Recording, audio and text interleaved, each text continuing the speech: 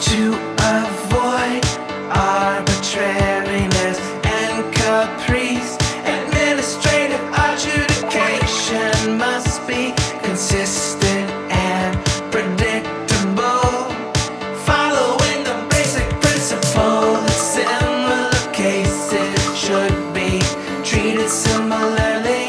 NYSE Arca presented substantial evidence that Greyscale is similar across the relevant regulatory factors to Bitcoin futures, ETPs.